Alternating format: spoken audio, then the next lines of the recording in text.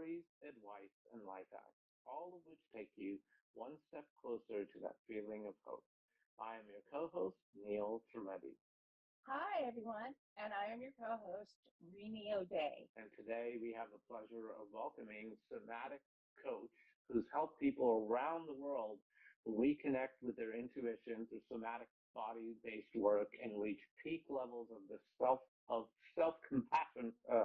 Easy for me to say. Today we have Marina Yanay-Triner with us. Hi, Marina. Welcome to our show. Hi, thanks Hi, for having me. Marina. It's a pleasure. We are just so Yeah, excited because this is my favorite all-time topic. It really is. yeah, How do you say it? Somatic therapy, the vagal Somatic, nerve. yeah. yeah. Uh-huh, Yeah, uh-huh. that is my favorite topic. So you and I are three of us are going to have a great conversation on that because I think people really need to know. So, Marina, sweetie, can you tell us about your background and your childhood? Because you moved around to different countries, didn't you? You had frequent immigration kind of things. Was Yes. it a military deal or? No. So I was born in Ukraine, and my family was always really into just finding the best life for themselves. And so they decided to Oh, move from Ukraine to Israel as soon as communism allowed it. And we moved to Israel, and then again, it was hot, it was stressful, there was violence going on, and so they decided to move to the US. So yeah, lots of moving, and now I moved to Costa Rica, so I've been moving a lot. anyway. So I know that you and so many people in this who work to help people, yourself, coaches, therapists, counselors, are trauma informed. And we've been hearing that a lot, especially with a lot of our guests. So first, can you go into what does that mean for the layman who may not be in that field of therapy or coaching? What does it mean to be trauma informed, and how can all of us who are not coaches or counselors be more trauma informed, especially to help friends and family members around us who are going through troubles because of trauma. Of course, we all are in our own ways, right? We all have trauma, which we'll get into. But yeah, go into that. What does that mean, and how can we all be more trauma informed? I love this question. Thank you for asking it, especially for like friends and family, and so basically, as a coach, it's the understanding that if someone wants something, like they really want to create something in their life, they have this goal, blah, blah, blah, and then they just keep getting stuck. They can't reach it for whatever reason. The reason is typically if they've tried a lot of things in terms of like strategy and, the practical parts of it, where they're getting stuck is this trauma piece. So it's like it creates a lot of compassion because then you realize this person is not lazy, they're not bad. They have pieces of the past that they haven't processed that are impacting this goal, but it's also impacting every area of their life. And in terms of, friendships and family, it's so funny because even when I moved here to Costa Rica and I would tell friends and my family, oh, it's beautiful here and I love it, but like a lot of stuff is coming up for me and I'm feeling really stressed and I'm feeling all these emotions. And they would be like, but why? You chose to move there. It was your choice, right? And like, but why? Nothing's bad outside. I mean, it's like you said, it's beautiful and everything seems great. And I have, a place to live and I have a car and like everything seems great. But that is really that dissonance, and it's so tricky for people because it's like, how do you explain that? It's in your body, it's in your nervous system, it's in your emotions, it's not in your head. It's not that you're consciously creating that stuckness or those emotions. It's very unconscious. Well, you Yeah. sort of just answered my next our next question is, um, can you talk about trauma being more about response to something and not so much the actual event? And what would be a good example of that? Yes. So anything's an example of that because like Neil said, he said, how can we help people who have trauma? And then he was like, well, don't we all? And yes, we do. And we forget that. So we tend to like put people in a box like, oh, this person's really traumatized, let's help And I kind of used to see myself that way because I have concrete examples of things that if you heard them, you'd be like, of course you're traumatized from this thing. However, in addition, it's really not about the event. It's about the amount of resources that we have to handle it. So here's like a really amazing example that Peter Levine writes about in his book, which is these kids, and this is a real story. These kids were trapped underground by someone, and most of them were just in shock. So they were just sitting there in shock, didn't know what to do. And then one of the kids, for whatever reason, maybe he was prepared for this situation in some way. Maybe he was emotionally, more supported in his house, and he started to dig his way out. And that kid who dug his way out did not have any PTSD symptoms years later, and all of the other kids did. So I think that's a really beautiful example to show you, like, they were all in the same situation. One of them was not traumatized. So he experienced this event, and it did not register as trauma for his nervous system because he had enough resources internally and externally. Maybe he was strong as well, to use that survival energy that we all have. Because we all have that energy, because we're all meant to do our best to survive all the time. And sometimes you might feel like, I don't have the emotional capacity right now. I don't have the physical capacity. And so I get stuck. I shrink in the situation. It could be something super simple, like my boss is yelling at me, or, like something that doesn't seem traumatic, but then your body, the way it responds, the way you freeze, the way you feel helpless, that registers as Marina, that is so perfect. Listen to your body. Your body will tell you. But Neil, I'm going to jump in real quick, okay? Because she had mentioned these kids and, some having trauma and whatnot. Last night I watched the movie 13 Lives. Ron Howard directed it. Anyway, these 12 kids and their coach were trapped. Do you remember this? They were trapped in Thailand in that cave for like 20 days. Do you know that their coach taught them meditation so they came out so far without trauma? Yeah, it's so funny. My mom was telling me about that like a couple of days ago that she watched that, and she was just so amazed by their experience and the way they responded to what was happening. It's so beautiful. And we talk about our response to certain things and how we react, and like you mentioned, finding those resources from within us to help with that. And I remember years ago when I started going to therapy for clinical depression, and I didn't even know or recognize at the time certain events in my life that were traumatic until I did an introspection and my counselor really helped me.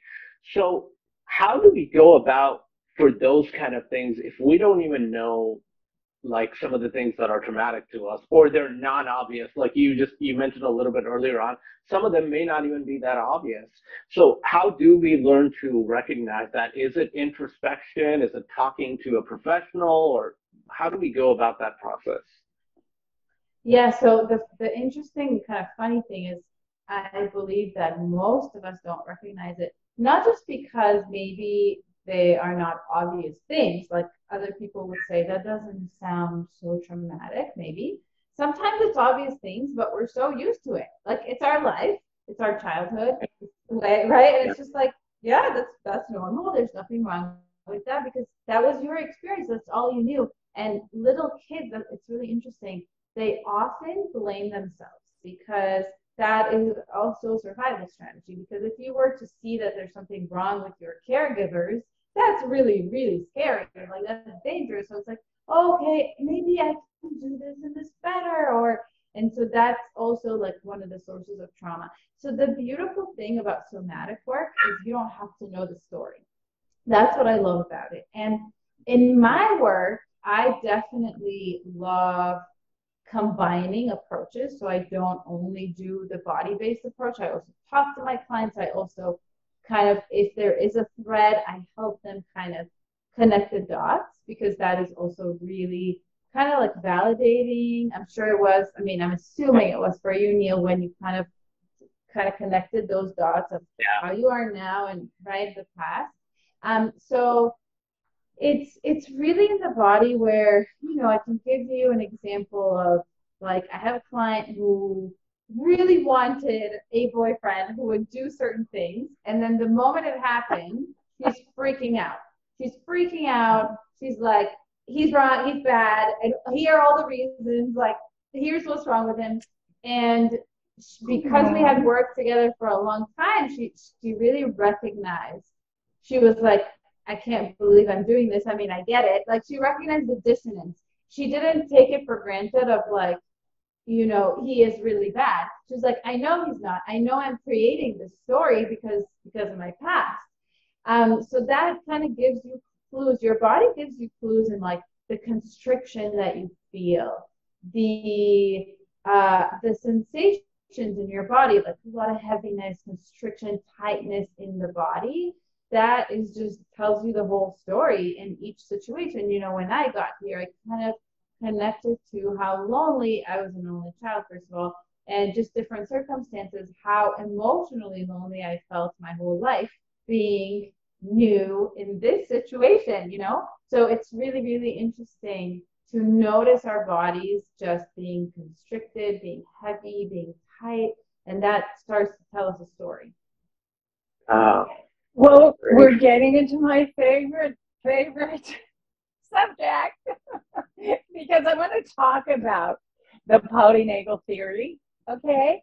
But not specifically the different states of it, like Ventral vagal and ventral vagal, yeah, sympathetic, dorsal, etc. Can you explain those states? Yes. So basically, we have three basic states, and this is the autonomic nervous system. Autonomic comes from automatic. So this is really important because it's like not something you control. It's meant for survival. So I like to explain that to my clients, and I love educating my clients as well, not just coaching them, because you need those states. Like, you need anxiety, because if a thief comes and you're like, hi, hello, you know, like, you need to have that response of fight or flight, which is the sympathetic. That's the activation, the upness, you know, of our nervous system. Fight or flight could also look like being really angry and reactive. And again, when you hear this, think about, when does your response match the situation and when does it not match the situation? And that really gives you the clue of, are you reacting out of trauma, or are you just responding to the situation in a way that makes sense?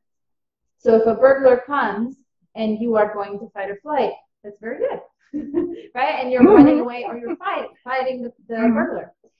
Now the second one is the dorsal, the collapse, the hopelessness, the helplessness.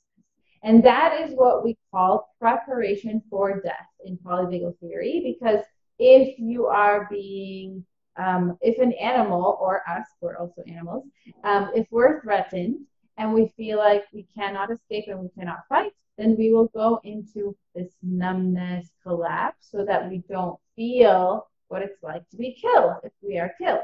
So it's actually really a smart system. Yeah. Wow. It's a really smart system. The trouble is, we do this in a way that often that doesn't match the situation. And you know, the first one is also when we're regulated, which is called ventral vagal, which is when we're present and curious. We're not necessarily like super happy and high on life, but we're present to all of our emotions, our experience. We feel like we can respond and deal with it. So that's it in a nutshell. I find it really fascinating also, Renee. Okay, and I just had a friend tell me that if you rub right here, what is this here? Yeah, so right this there. is the vagus nerve. So the vagus nerve starts it's a really long cranial nerve, and it starts in, you know, in the cranial area, and then it goes all the way through all your organs in your body, And that's why, you know, a lot of people deal with digestive issues and things like that, because it's all connected. Your emotions and your digestion are all connected through the vagus nerve and other systems as well. Yeah, there are many exercises like that. The biggest thing, and every person just can find what works for them. It can even be being in water, or, you know, this is what I've been loving, being in water, or holding the bottoms of my feet. Things like, there's many things that basically the goal of them is to help you feel safe, to help your body realize that you're actually not in danger, that you're safe.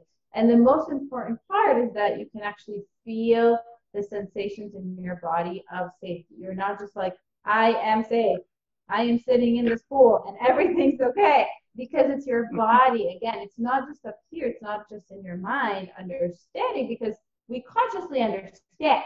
But in the situations where we are overreacting, the unconscious feels like we are threatened. And to our body, it's the same. So if there's a burglar or not, it's the same thing. It's the same experience. So we have to actually ground that in the body, in the sensations, like in the openness in our chest, or this lightness in our body, and all the energy kind of going down, things like that. So, you know, your generation, I feel like at that time, there was a lot of survival threat going on, at least from my family. Like, it was real survival stuff.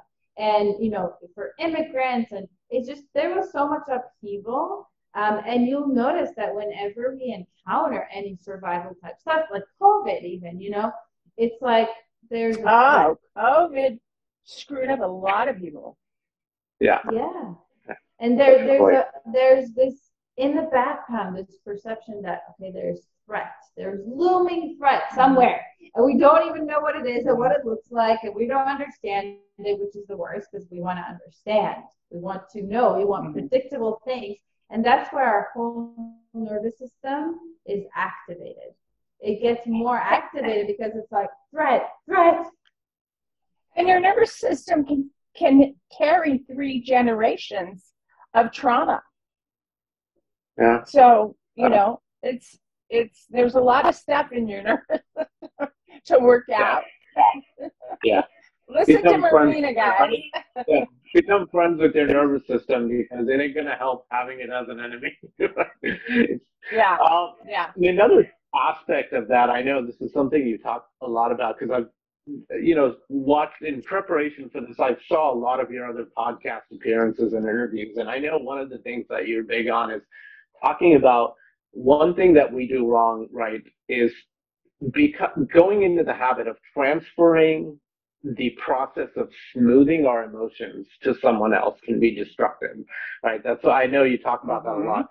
But also, right, it's a natural thing for human beings, right? We want to seek out love and support from others, and acceptance as well around society, friends, family. Even like the most self-confident people I know tend to do that. So how do we differentiate between those two feelings? Like, we're looking for love and support, which we not only want, but we need as well in life. Obviously, we need family and friends and love around us, but not get to the point of approval and dependence. And where does that line, like, where does that line appear about those two things? Support versus complete dependence of smoothing our emotions. You guys ask the best questions, I just want to say. I love your questions. So I think what you're getting into is attachment styles. And basically, attachment styles are like how we survive in terms of relationships. How do we show up to relationships? How do the relationships that we had when we were little with important people in our lives, like caregivers, but also other important people, how do those impact how we show up now in the relationship? And it's all kind of connected, like polyvagal theory and attachment styles are connected, because essentially we have kind of 3 pathways of regulation. So we have 3 pathways of how to regulate our nervous system. And what that means is a regulated nervous system is not a nervous system that is always in ventral. Like, it's not a nervous system that's always peaceful, because, again, we need to go into the other states for survival. So a regulated nervous system spends less time moving between being activated and coming back into being regulated. So that time is like it's being shrunk. And so how do we do that? How do we regulate the nervous system? There are 3 pathways. The first one is called, and they're not in a particular order, and we need all of them. And we also, kind of the access that we have to all of them and to these choices, these 3 like choices is important, and it answers your question. So I'll come back to it. So basically, the first one, auto-regulation, is like going for a walk, watching TV, eating something, kind of like some of it is a little bit like numbing, some of it is distracting, and some of it is just like, okay, I just need to do something, I need to move myself, and then I feel better. And we need that.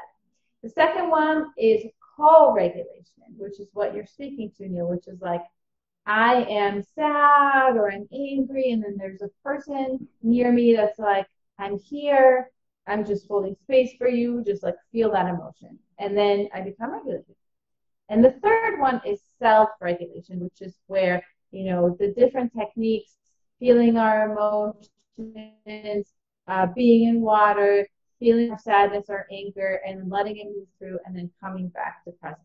And essentially, like someone who is securely attached, so has kind of like healthy attachment, is someone who's able to call a friend for support. And if the friend is unavailable, they're like, it's okay, I can deal with this. Like, it's fine. So I kind of have access to everything. Like, I have all the choices that are on the table. And a lot of people that I work with, and myself included, I'm working on this a lot. Maybe we over-rely on one of these things, right? So maybe we're like very, very reliant on ourselves. We're like, I can deal with this. I don't need anyone. It's fine. Or I just like totally avoid my emotions. Totally avoid. Like, it's fine. I'm going to work. I'm going to watch TV. It's all good. So that's the more avoidant attachment style.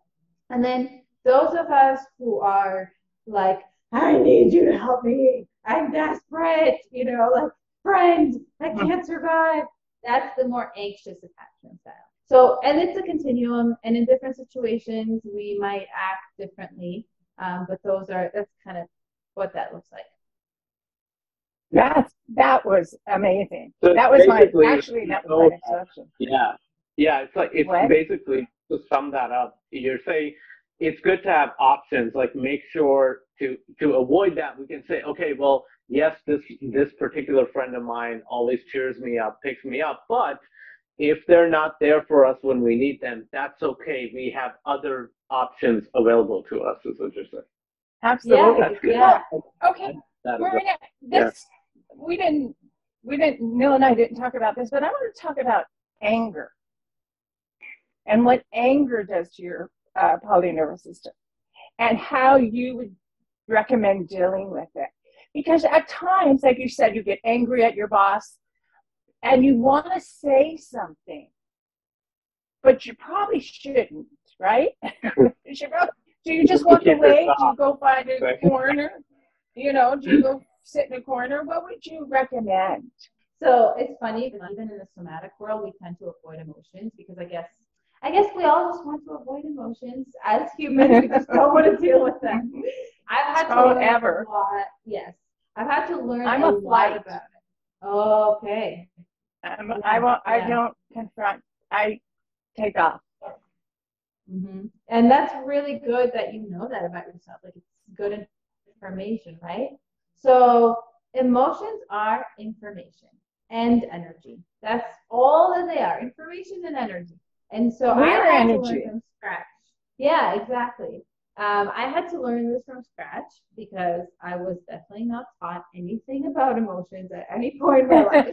My parents just like avoided the subject, and I've only seen very toxic expressions of emotions.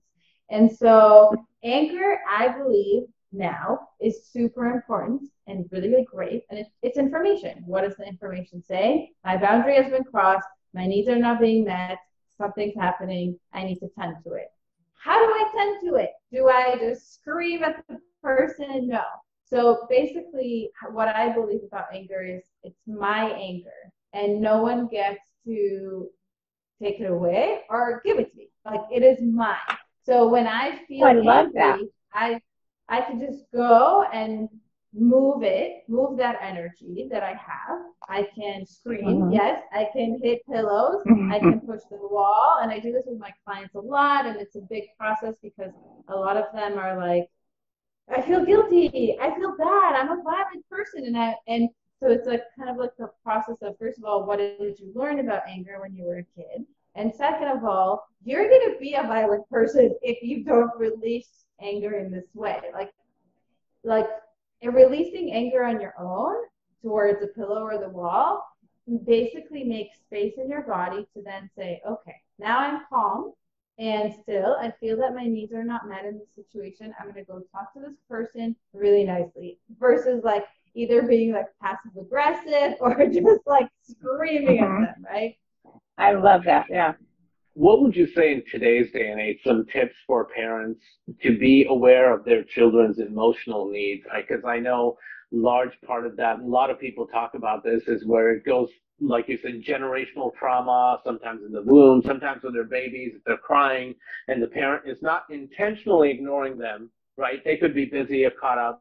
So in this day and age, when we have all this information to learn, if we choose to imbibe it, what would you say is certain tips to parents to take more care of their children's emotional needs? So first I will say, like, I am not an expert on kids. I don't have kids yet. I am so not a kid expert. So I love working with parents about their triggers and then how they actually talk to their kids is not my expertise.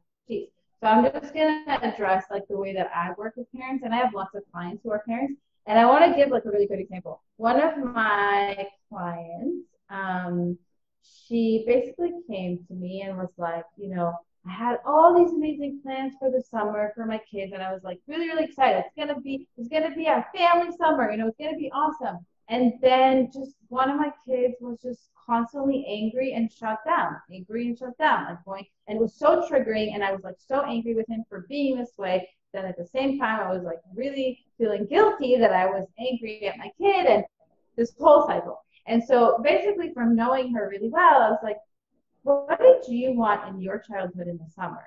And she was like, this plan that I have for my kids, which is, a peaceful family summer. And I'm like, yeah, and you're not getting it now. You're not getting it. So you need to grieve it. Don't take it out on them, but you have to grieve your childhood. Like that's what's happening. It's just being reflected to you that you need to grieve that you didn't have that. You never got that. You always got actually anger from your parents, which is what you see in your son right now, which is triggering you. But he's allowed to be angry. He's allowed to have his anger, right? But it's triggering you because it's literally like a picture of what your childhood was through your child.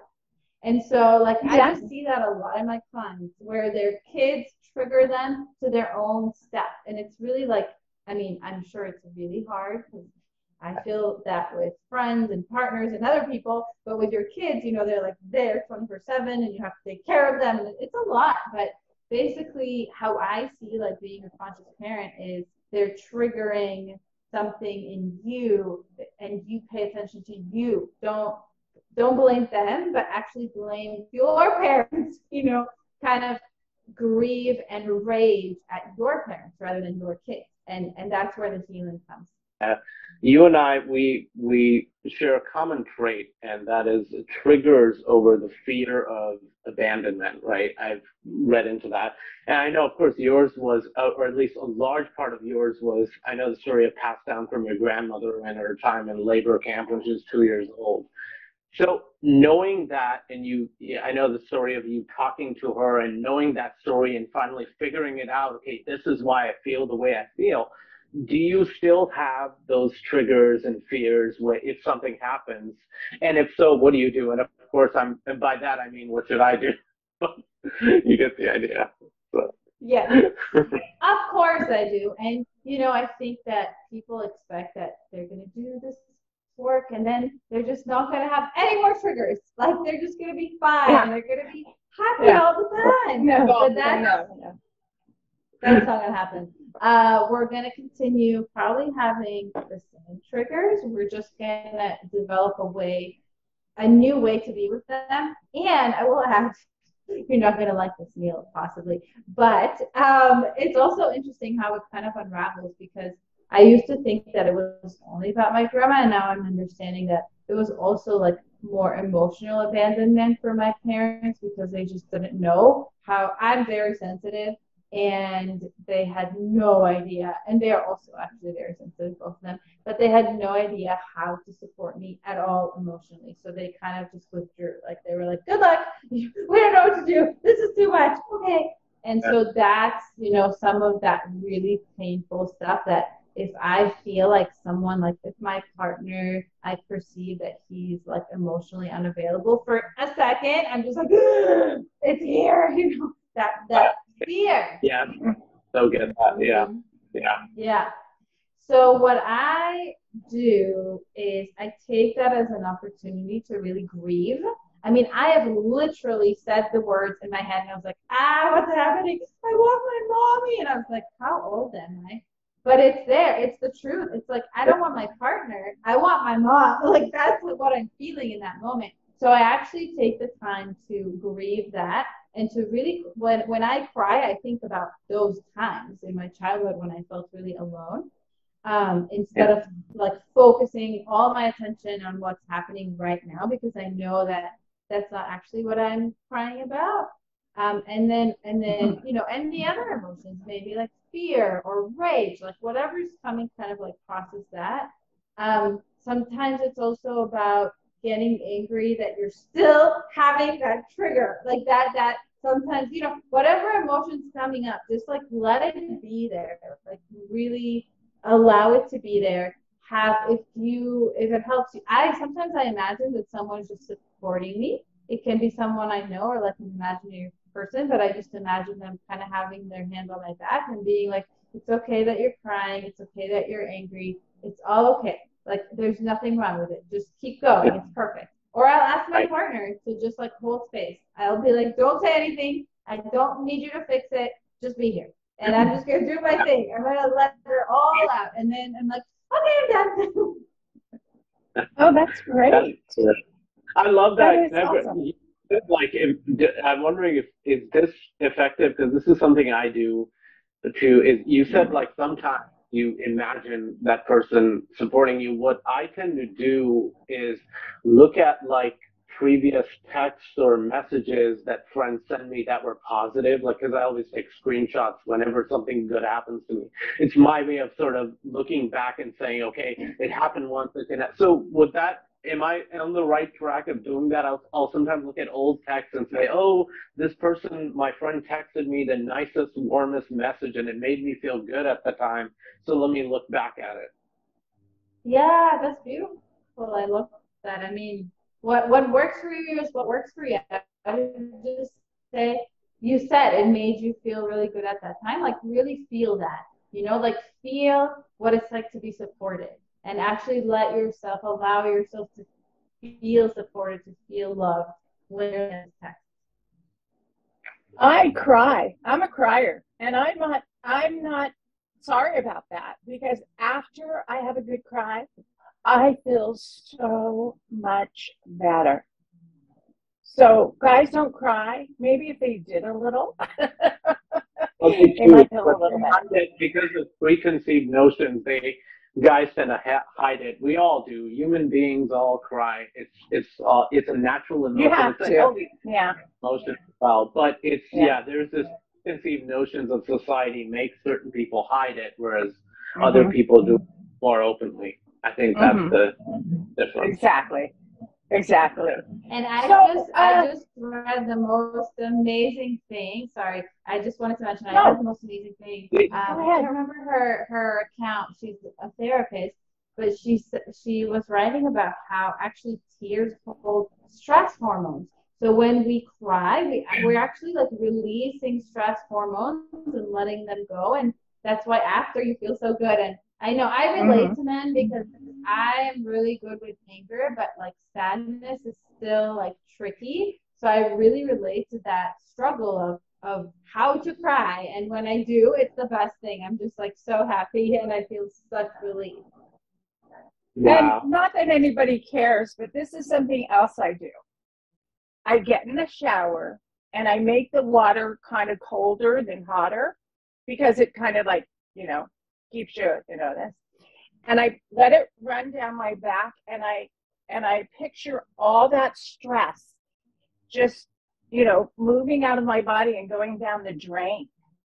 So, after 10 minutes when I'm, ready to get out of the shower, I'm like, okay, that felt really good. Like you said, water. I love that. I love that. And hey, kiddo, can you tell us where everybody can find you? Like your social media and, your website so we can get you some people to come and, Yes. go to Best Costa Rica. spot is I work with people on Zoom, so I actually work with people from all over the world, which is nice. That's great. Yeah. Instagram, marina.y.t. Oh, Okay. easy. How Love about that. anything on Twitter? Are you on Twitter? No, I No. am trying Just to Instagram? get Don't yeah. blame me for that. It's getting to be really a chore to be on there these days. Yeah. It is. I mean, I Yeah. have mentally shut down from Twitter, and I have a lot of friends that I love and adore that are missing me, and they send me notes of,